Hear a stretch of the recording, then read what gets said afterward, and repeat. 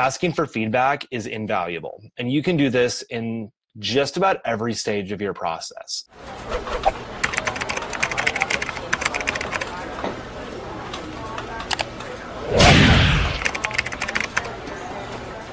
So after you've booked somebody and you do your consultation, now's a good time to be like, hey, you know, how helpful was this stuff that I've sent you to prepare for the shoot, to prepare for anything, right?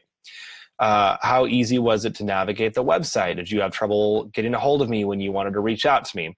Just ask a couple simple questions and find out. And if enough people start telling you, yeah, the contact form didn't work, or I tried calling the number, but it was some pizza place instead, but I found you on a business card, and then you know that there was an error somewhere and you can go fix that thing, because who knows how many other clients you're missing out on because of that one thing.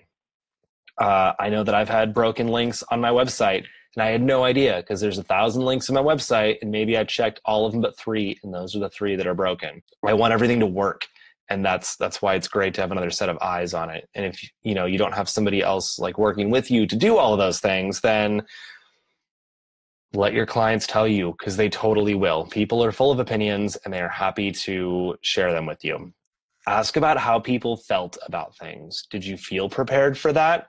How comfortable were you in the location? Not did you like this or did you like that? Because that's like, oh yeah, that was pretty cool, I guess. Right? Those are the answers you're going to get. So ask for very specific things and take notes. Also ask them ahead of time if you can take notes and use some of these things as a testimonial on your website.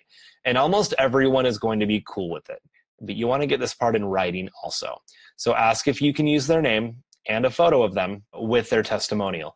And if they say no to either of those things, totally cool. If they only want you to use a photo or only want you to use a name, then that's cool. And if they don't want you to use a photo or a name, then you can just use the feedback for your own purposes without sharing it. But if you can get them to let you at least use a name and some feedback, then you can put these, sprinkle them all over your website and your sales copy, and it is totally going to help you convert more clients. Thanks for tuning in. Don't forget to hit subscribe down below so you never miss an episode. And be sure to swing on by our private Facebook community, Photogs Unite, where you can learn with other photogs from around the world who are just like you. And until next time, photogs, remember that every photo you take brings you one step closer.